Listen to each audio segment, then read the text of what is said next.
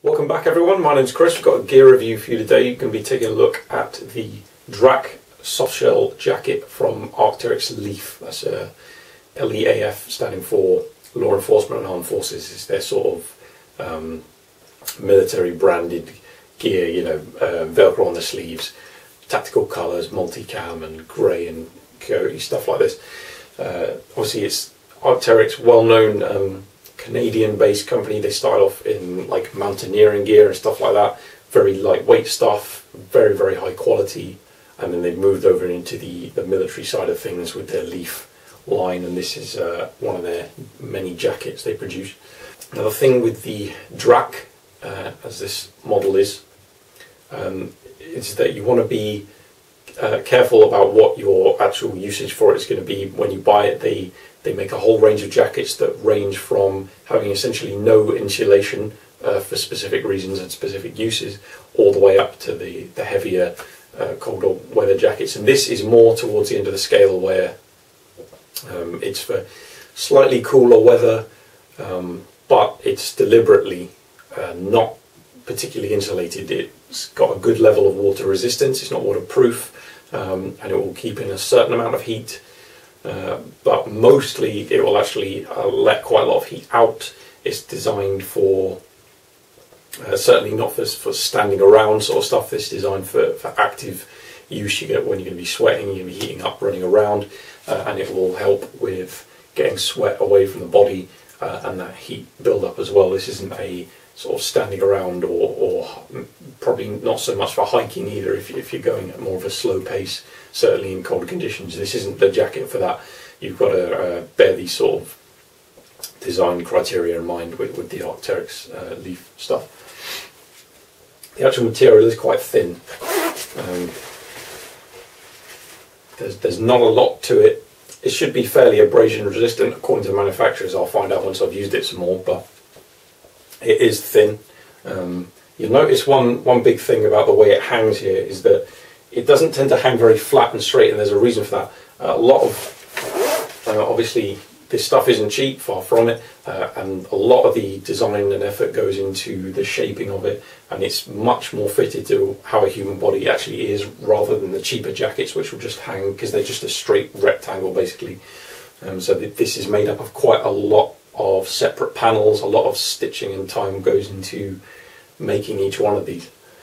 The fabric itself is really nice. It's a four-way stretch, so you've got a lot of articulation, a lot of movement when you're wearing it, and obviously that's going to be a key feature given what this is designed to be used for.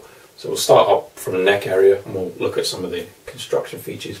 The neck itself has much more insulation lining to it compared to the rest of the jacket.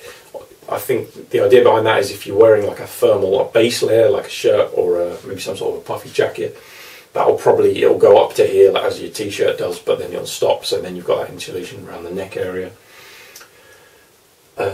Little garage at the top where the insulation comes out to just tuck away your primary zip.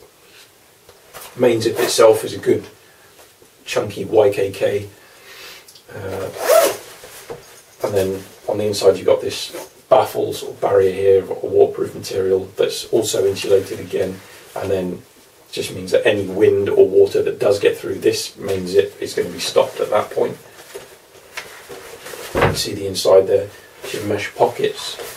The fabric is really comfortable, it's very smooth, it is extremely light. That is certainly something it has going for it. Got your space here for your name, your ID number, service number, whatever you choose to put on there. All the seams are nice and flat lock stitched. Very nice high quality main zipper there.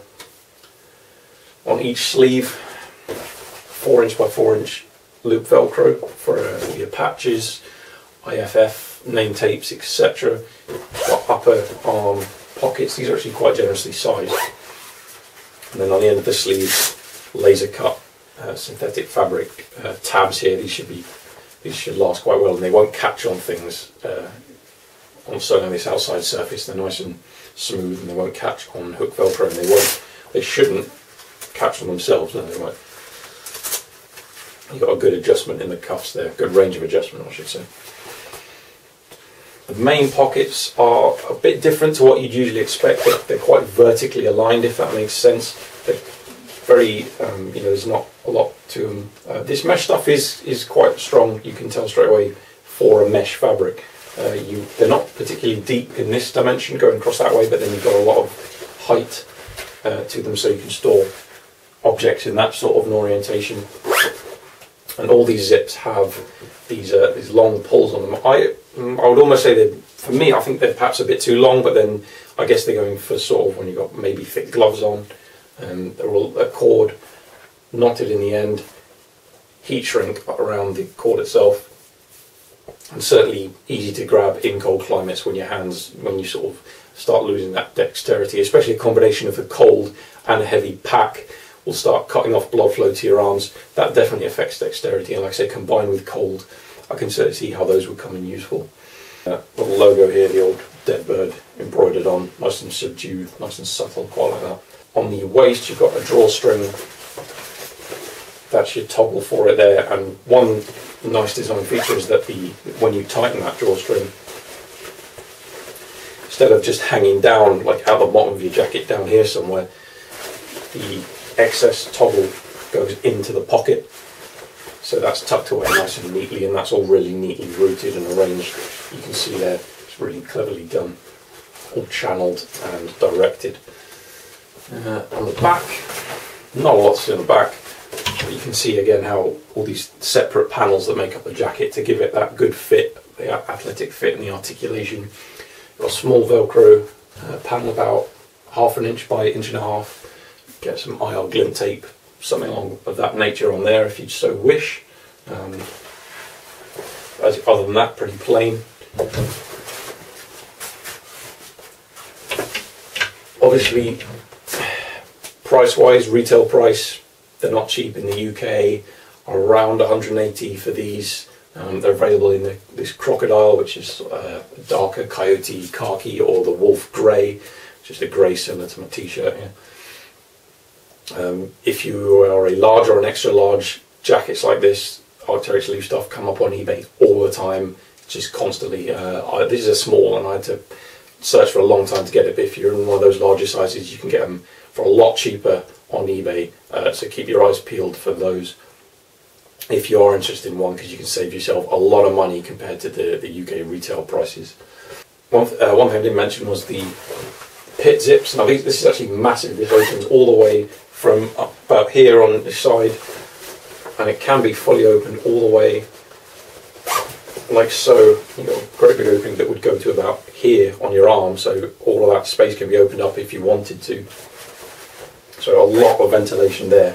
I think they should have perhaps just had the one zip instead of the two, because then you've got these long pulls just kind of hanging around, but it's certainly not the end of the world. You can tuck them away, you could tuck them inside if you wanted to. But really, that's about it, guys. There isn't a massive amount of features. What you're really paying for here is the quality of the tailoring, the materials, how lightweight it is, that sort of side of things. It isn't massively feature rich, but it isn't particularly intended to. It's just, it'll last a long time. It'll do a good job of keeping you cool when you're exerting yourself, and retaining that bit of warmth, and windproof and water resistant features when you need them. So like I say, it's really about picking which out of their line is going to fit your needs. So make sure to check the product descriptions. Their nomenclature on their product line can be kind of confusing, so make sure you read up if you're looking at purchasing one of these, and make sure you get that right item that's going to suit what you're actually doing. So yeah, that's pretty much it, to be honest, guys. Thank you for watching. Thank you for all the subscribers and all the thumbs up and all that good stuff. Helps a lot. Facebook, Twitter, all that good shit's in the description box below. And I'll see you next time, guys. Thanks very much.